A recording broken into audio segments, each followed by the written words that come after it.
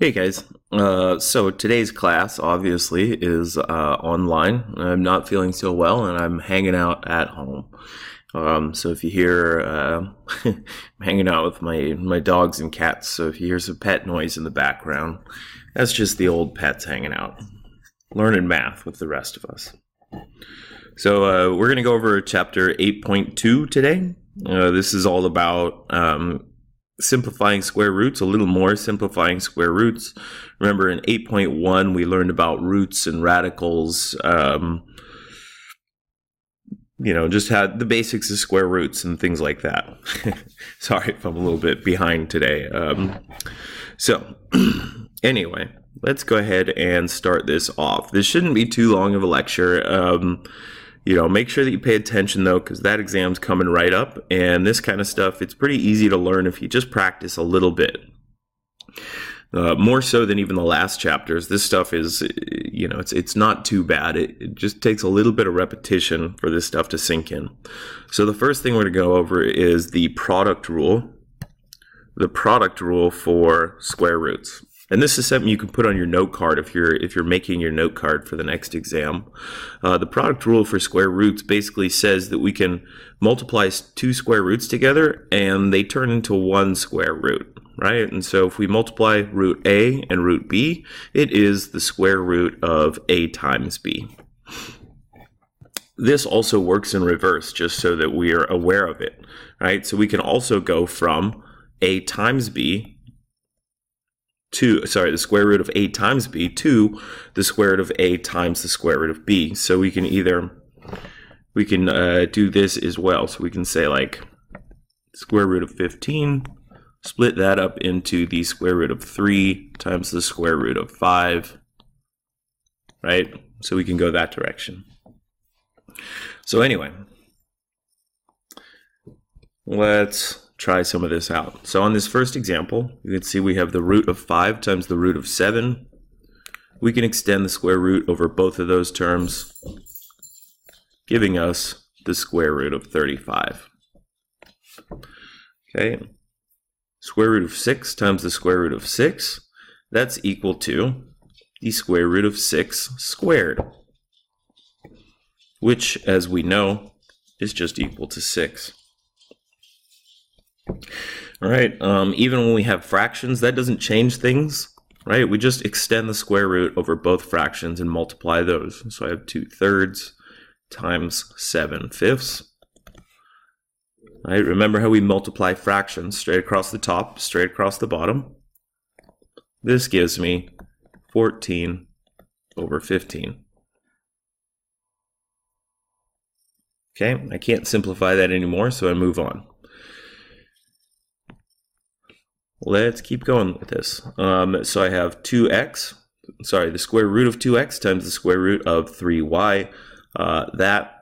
Remember, I just extend the square root over both. So I have the square root of 2 times 3 times xy.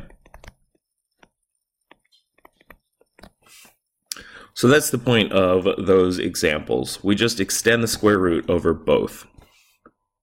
Okay, and we do that because sometimes it's easier to simplify it that way. So let's talk about simplifying and factoring. So in the last on the last page, I went over how we take two square roots and turn them into one. Well, I also went over how we do the reverse of that. And so that's kind of what we're going to go over in this section. So remember, if we have the square root of some A times B, we can split that up into the square root of A times the square root of B. And that's one of the main things that we use when we're simplifying, excuse me. So that's one of the main things that we use when we're simplifying roots and radicals. So take a look at this next example where I have observe right here. So I start out with the number 50, and suppose I'm asked to simplify this. Well, I can split 50 into 25 times 2. I notice that 25 is a perfect square. That's the reason why I chose that factor. On the next step, I split off the root 25 to be all by itself. And finally, on the last step, I convert that root 25 to what it's equal to, which is just plain old 5. The root 2 that just stays there because that doesn't simplify anymore. It's irrational. All right, so just remember the reason why I split 50 up into 25 and 2, right? 50 splits up into different things. I could have split 50 up into 10 and 5, but that wouldn't have done me any good because neither of those are perfect squares. Since 25 is a perfect square, that's what actually does me the good here. And that's the reason why I was able to simplify in this last step. Right? Just think if I would have done this a slightly different way. Right? Maybe I would have said root 50 is equal to 10 times 5. Well, that's definitely true. But when I split up my square roots, there's no simplified answer to either of these. And so I don't simplify the whole thing at all. Right? So the point of that is, when you split your initial number up, look for a perfect square that can split into. If the number doesn't contain any perfect squares, then you can't simplify it. There you go. Okay, so the simplified form of a square root.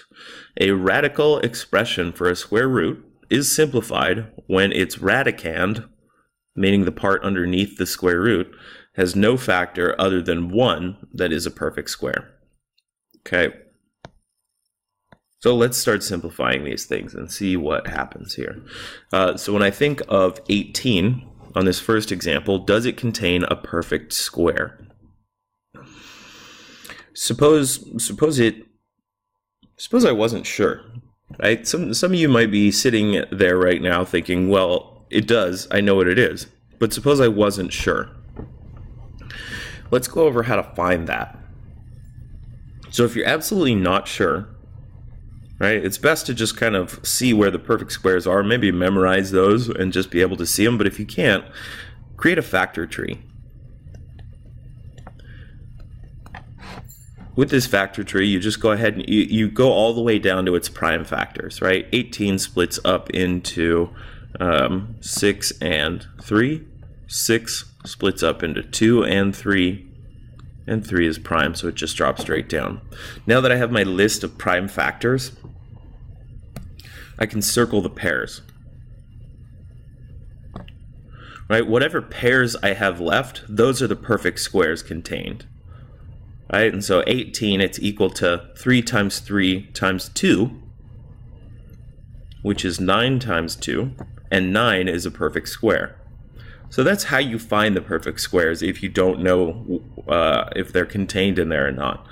You do a factor tree, you work it all the way to the bottom, and then you circle the number of pairs. Multiply all those pairs together, and you have it. Okay, so suppose, and maybe we should go on a little tangent just so you guys, just so that we know how to do this. Let's see now. Suppose we had the square root of 32, right? And we're not sure if this contains a perfect square or not, but we're being asked to simplify this. Well, I'd have to do a factor tree. 32.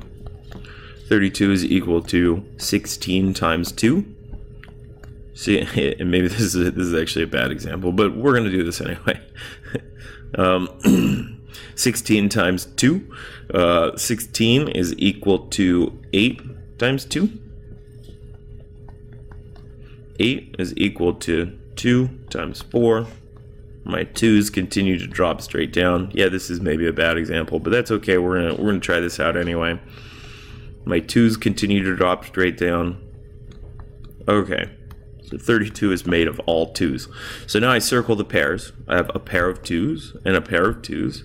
I don't circle that last 2 because there's no pair. So even if these were pairs of different numbers, this would work the same way. So I multiply all of these together, right? I have 2 to the 4th. 2 to the 4th. That gives me 16. And that's times 2. This one will always be a perfect square because of the way that we made it. We made it from pairs of numbers. So 16 would be my perfect square in this 32 example. So I'd say, well, this is 32 is equal to the root of 16 times 2, which is equal to the root of 16 times the root of 2. And the root of 16, we can simplify this, turns into 4. So I just have 4 times the root of 2. Okay, so that was a bit of a tangent. We were supposed to be doing a different problem. So remember, initially we were working on the square root of 18.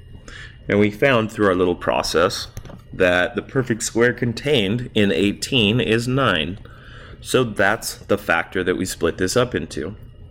18 is equal to 9 times 2, which is equal to the square root of 9 times the square root of 2, which is equal to 3 roots 2.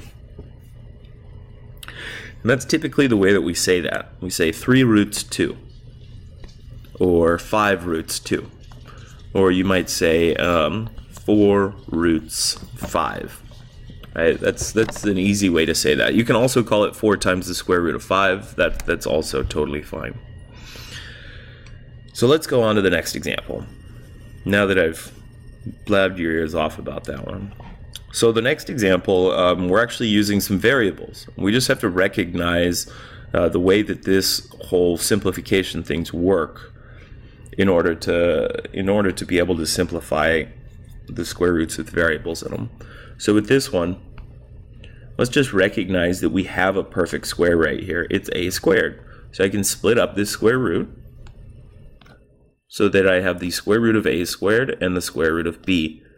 This one I can simplify, a times the square root of b. And that's it. No problem. Right? I'm only able to do that because I have sort of the fundamental rule of square roots, sort of, right? The square root of anything squared is just itself. And that's the same thing that I did up here. Right? Up here I could have rewritten this if I wanted to. Could have rewritten this as square root of 3 squared times root 2. Right? And notice how the 3 is what popped right out. Just like the a popped out down here. Alright. So let's keep going. This one's a little gnarlier.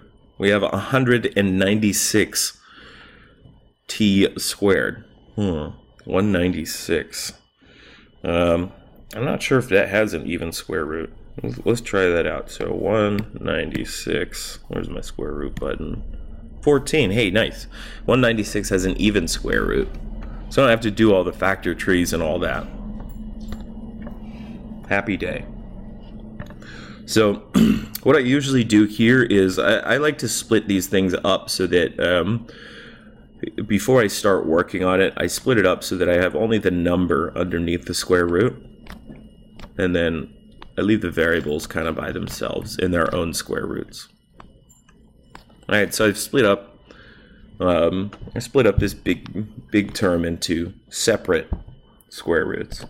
So we already know that 196, the square root of 196 is just 14. So I have 14 squared.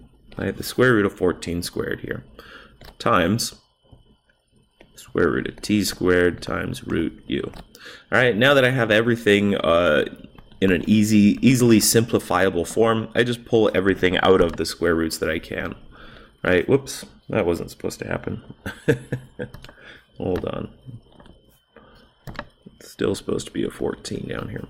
So what comes out is what's squared under the radicand. Right? So I have 14 times t times root u. Notice how the square roots are gone now on these two that I simplified.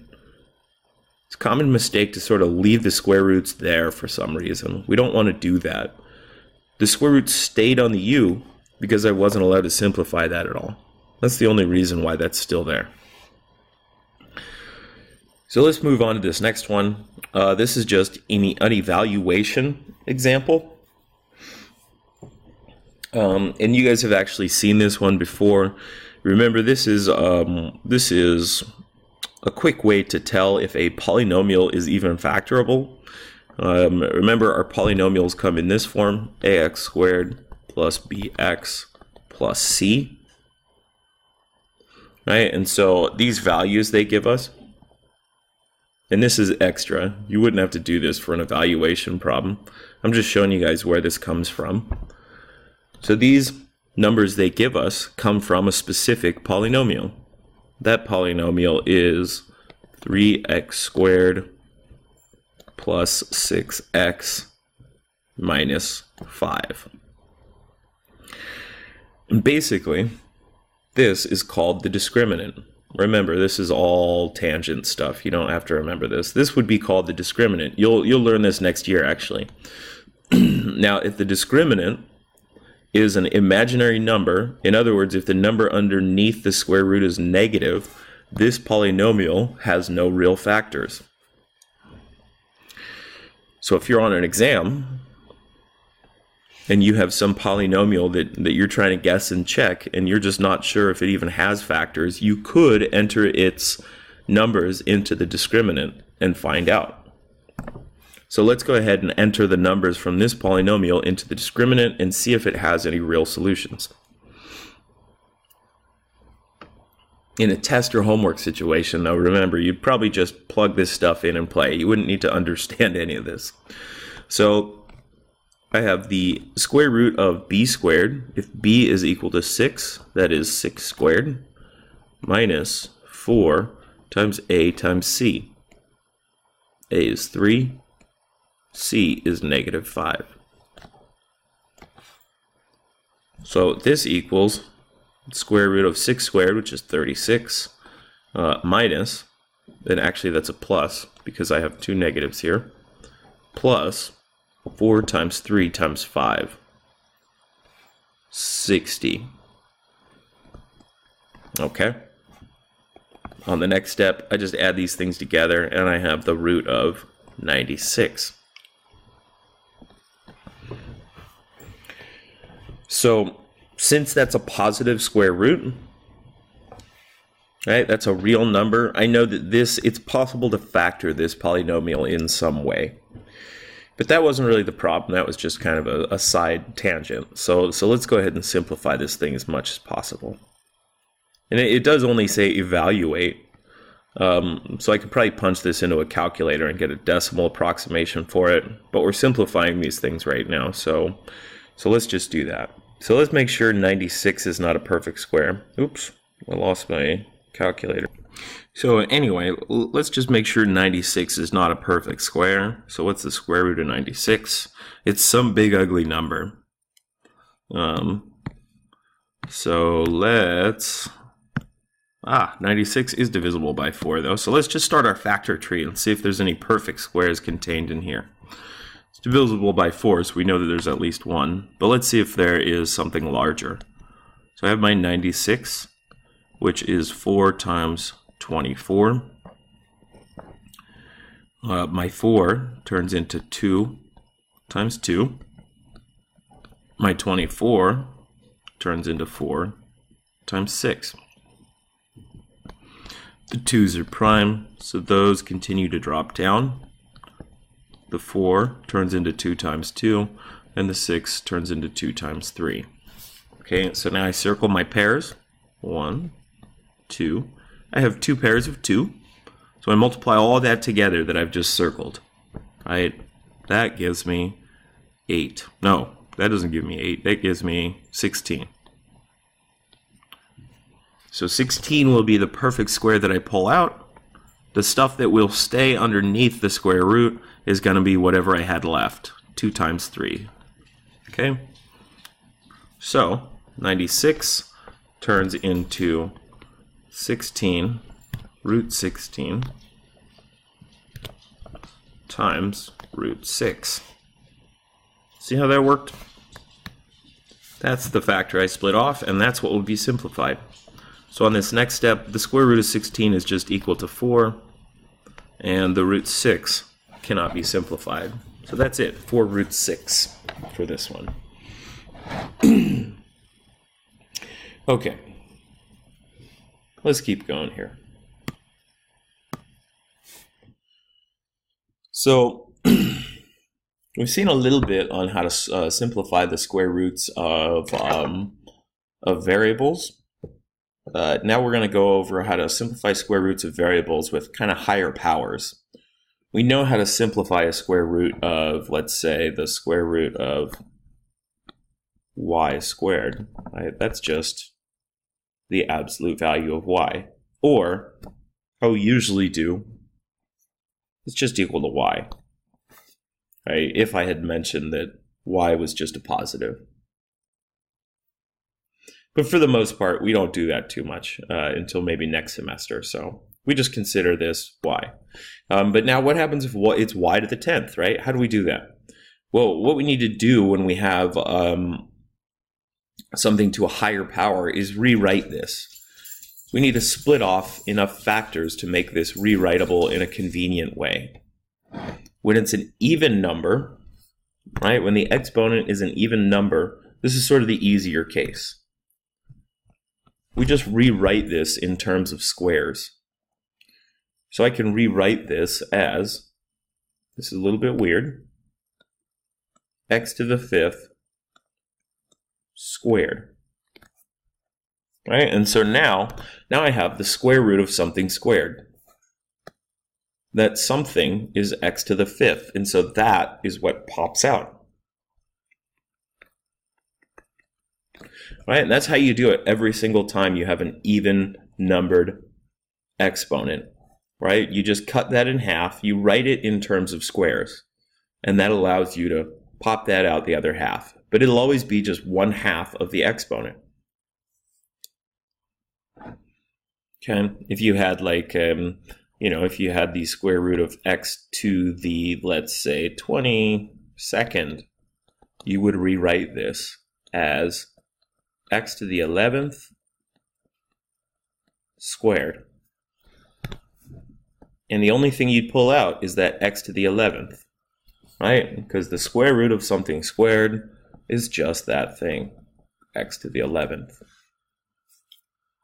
Okay, notice on this last step, the square root is gone. All right, so that's how you do that for an even power. Let's check out how you do this for an odd power. It's not that much more complicated. It just takes one extra step. So the first thing we do is we rewrite this so it's in terms of an even power and maybe an odd extra power. So I rewrite this as the square root of x to the 10th times the square root of x. And that way I get my even power that I can simplify now. Now that I've split off that one odd power, I just simplify the even power just like I did in the last example. So I rewrite this as x to the 5th squared times root x. This one I can simplify, so I'm going to do that. X to the 5th just pops straight out. And my root x just stays the same. So that's it. That's how you handle an odd power. Right? You just split one off and then simplify the even power. So if I had another odd power, let's say I had x to the 31. This would equal the square root of x to the 30 times the square root of x. Then I'd rewrite this one with the even power, and I'd leave the single x alone because there's nothing else I can do with that. So I'd rewrite the even power into x to the 15th power squared times the other x that's just hanging out. I'm able to simplify this first one because I have it in terms of squares. So the x to the 15 pops out, and I just have plain old x under my square root remaining. So that's that. Take a look and memorize this stuff. This one's easy to memorize. There's no reason why you shouldn't have this particular operation just memorized after this lecture or after this homework assignment, right? This is not difficult stuff to memorize. Okay, it's going to save you a lot of time if you just have this memorized later. So let's do some examples. So this first one, I have an even power. It's x to the 6th. I know what to do there. I just rewrite it in terms of squares. So this turns into the square root of x to the third squared. And remember, this is the part that jumps out of the other side, x cubed. Okay, on the next one, I see I have an even power. So this just breaks up. I have to rewrite it in terms of squares. So I have p to the sixth squared. What pops out is p to the sixth. Right? And 6 is exactly half of 12. On our last example, notice that 3 was exactly half of 6. That's what happens when you have an even power. It just splits in half. Okay, z to the 22. We rewrite that as z to the 11 squared. And z to the 11 is what comes out on the other side.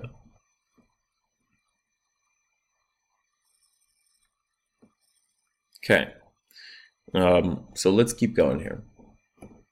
Now I have an odd power.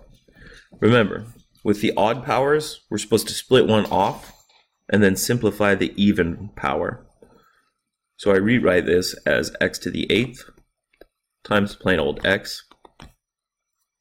X to the 8th can be rewritten as x to the 4th squared times plain old x. And then this x to the 4th is what comes out on the other side. X to the 4th, and I can't simplify this other x, so that just stays there, root x. Now I have 32p to the 19th power. So since I'm dealing with both numbers and variables, I'm going to break this up on the first step so I don't confuse myself. I have root 32 times root p19. 32, let's see now. We already did this in a previous problem. We know that 32 splits up into 16 times 2. And we also know that 16 is a perfect square. So that's the factor that we should definitely split 32 up into. All right, so 32 splits up into root 16 times root 2.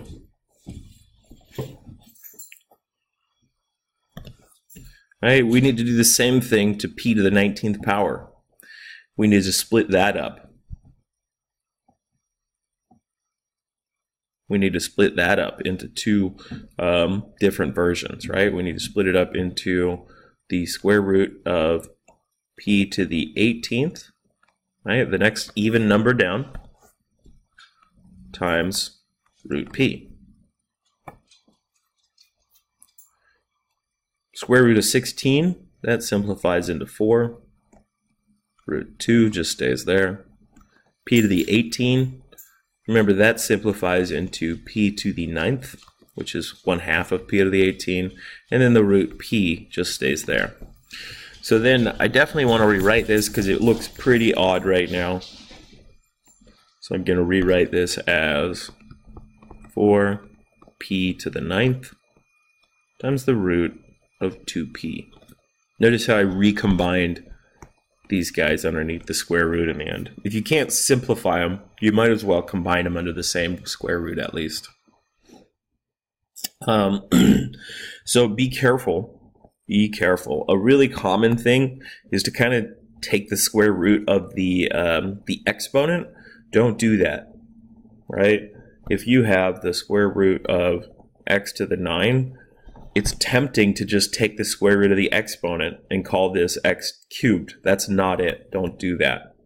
Remember, we split off one factor and then we rewrite. So root x to the 9 is equal to root x to the 8th times root x, which is equal to the square root of x to the 4th,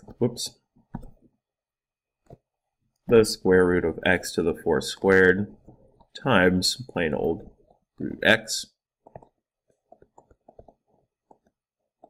Okay, so don't take the square root of the exponential number, right? That's not quite what we're doing here.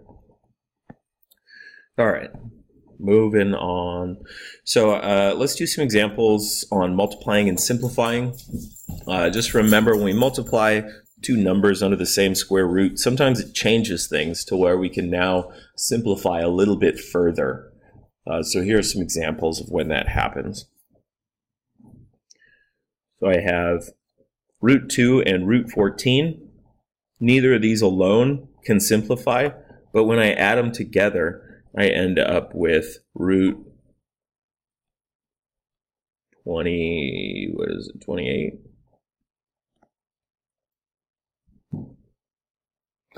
Yeah, I end up with root 28. So what does that give me? Why am I drawing a blank here? Does 28 contain a perfect square? I know it does. Oh, 4 times 7. Okay, so 28 is 4 times 7, right? So I'm going to rewrite this as root 4 times root 7. And that allows me to simplify 2 roots 7. If you're doing this kind of stuff and you're not sure if you're correct or not, here's an easy way to check your work. And this is maybe even a little easier with the large number ones, but what you can do is multiply. You can work out your original on your calculator and make sure it matches your final answer, right? And so on my calculator, I can say, let's see now. I don't use this calculator very often, so I'll probably do this wrong. How do I clear my memory here? Trash can. Okay, so I would say 2 square rooted times 7 square rooted. That is equal to 3.741 blah, blah, blah, blah, blah. Now what I need to do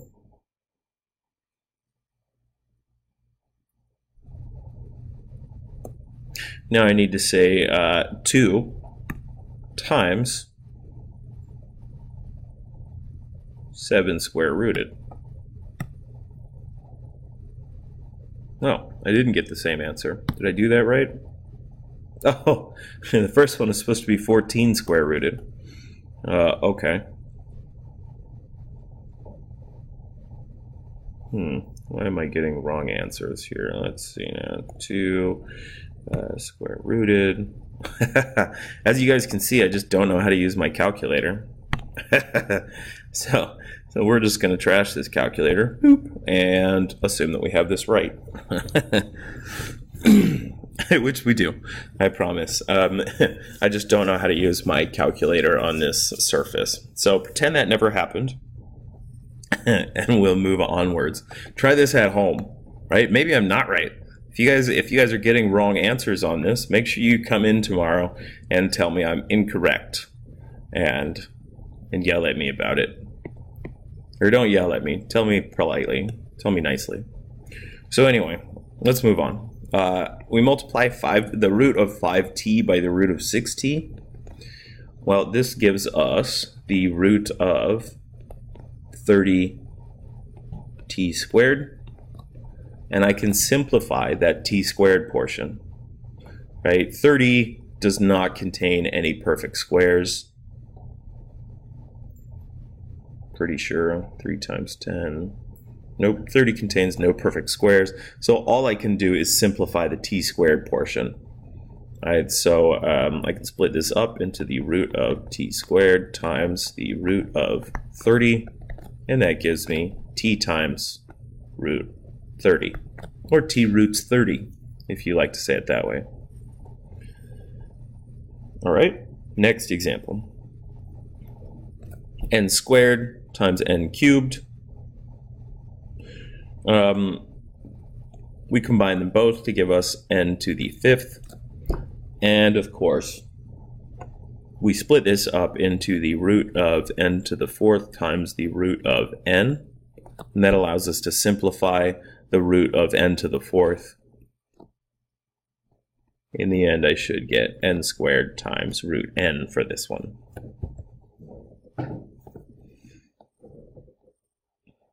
Okay. Let's keep going. So I'm going to keep combining these guys. On this one, I combine everything again. What I'm just going to notice, though, before I actually combine everything, I'm just going to notice that I have a perfect square right here with 9. Right? It's not going to combine with anything in 2 to create any new perfect square. So I'm going to maybe simplify that 9 on the very first step here. Okay, so I'm just going to write that out front. Root 9. That's definitely simplifiable. That's multiplied by root 2. And then I'll combine all of my x terms, right? X to the 8th times x cubed, that gives me x to the 11th. On this next step, I'm going to go ahead and simplify that root 9. That turns into a 3. That is 3 roots 2. Then my x to the 11th splits up into x to the 10th times plain old x. So on this next step, let's see, I'll rewrite this x to the 10th term. I'm going to rewrite it up front here. It's going to turn into x to the 5th squared. And then my root 2 and my root x, I can't simplify those terms, so I might as well just combine them under a square root in the end. 2x. Now my final step, I go ahead and I simplify this last square root that I have. I can pull out an x to the 5th.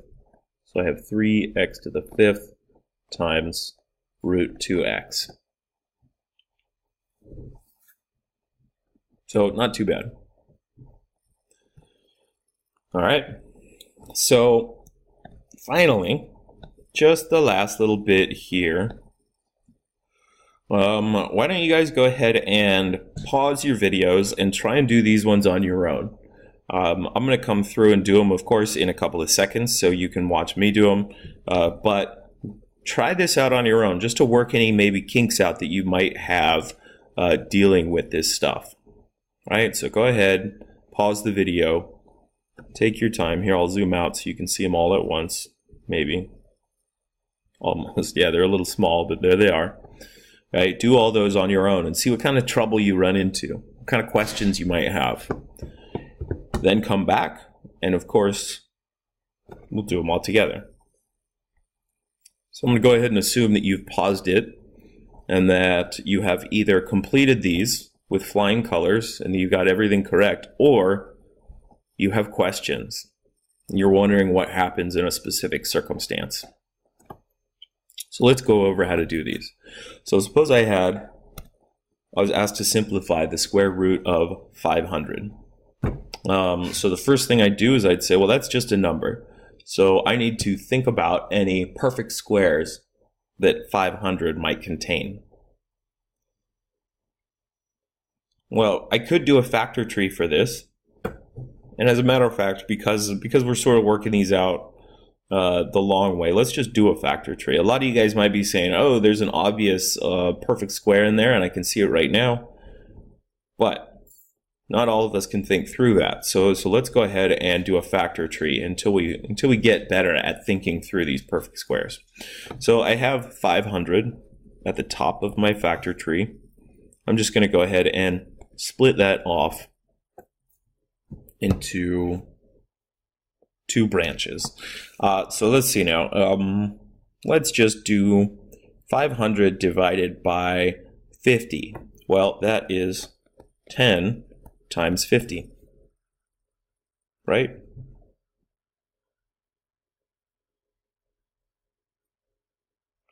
Yeah, I don't know why I had a brain fart on that one. That is just 10 times 50.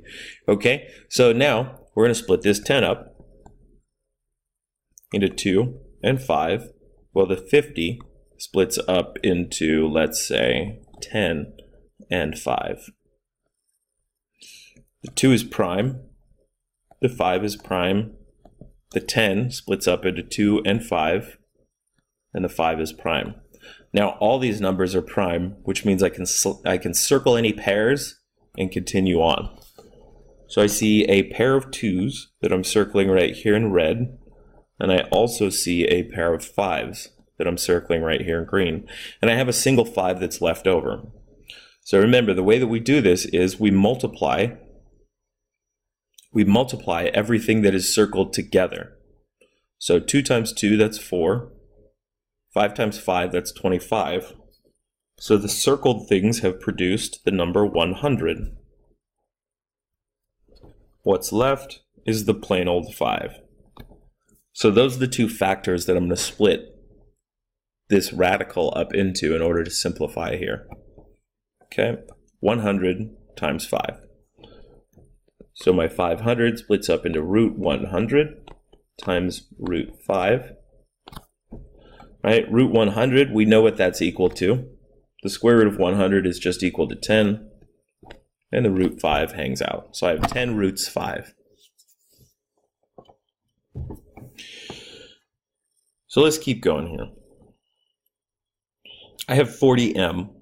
I could do a factor tree for 40, but I know that 40 is divisible by 4, and that's 4 is definitely a perfect square.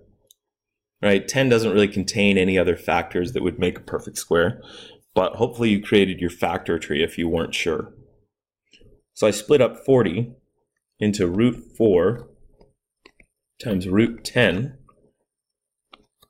right? And my root m just hangs out. The only thing here I can simplify is my root 4, so I just do that. That turns into 2, and my 10 and my m are still just hanging out. So 2 roots 10m. So let's keep going here. Okay, hopefully you're getting questions answered. You're gaining confidence with this stuff. So here's an example of where I split up numerators and variables. So I have root 20 here times the square root of b to the 7th.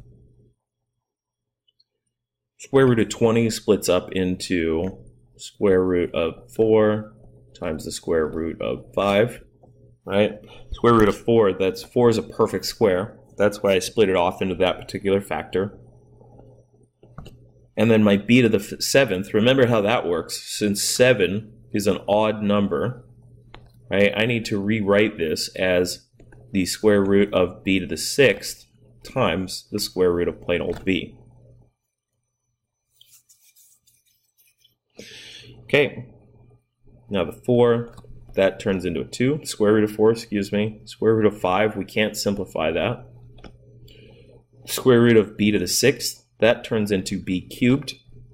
And the square root of plain old b, that just hangs out there. Can't simplify it. So now I combine the things that I was able to simplify in the front, 2 times b cubed, and the things I was not able to simplify, I combine them over in the rear. 5b. Okay. So let's keep going here. Almost done with these. I know the examples got a little bit uglier as we went on down, but I'll show you what happened. So with this next example, when I multiply this together, I get the square root of 15a cubed. Whoa, not a cubed. Easy. Easy there, Ramjet. A squared. And this one, I can just do this one in my head, right? I know 15 doesn't contain any perfect squares, but I know that the square root of a squared is just equal to a. So this is just a roots 15. Next. If you do a factor tree on 90, you'll find out that the only perfect square it contains is 9. So, and actually I should not skip my first step. On my first step, I always just sort of break these guys up. So I have the root of 90 times the root of x to the 5th, that's an odd number, times the root of y to the 10th. That's an even numbered exponent. So I'll handle this slightly different than I handle this.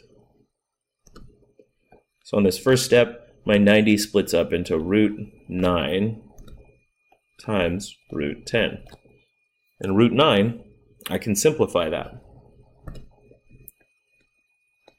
my x to the 5th splits up into the square root of x to the 4th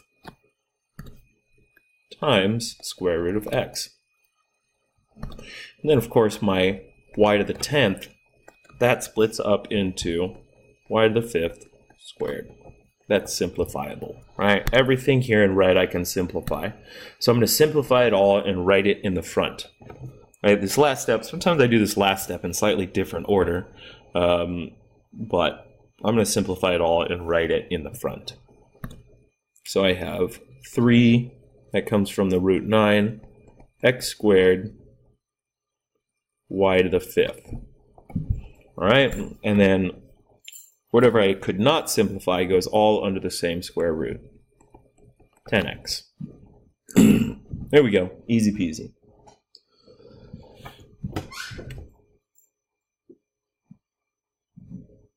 What is my dog chewing on? My dog is chewing on something it should not be chewing on. Okay, so let's keep going here. This one's a little bit different than what we've seen before, but we treat it the same. These are all different variables, so they all get their own radical.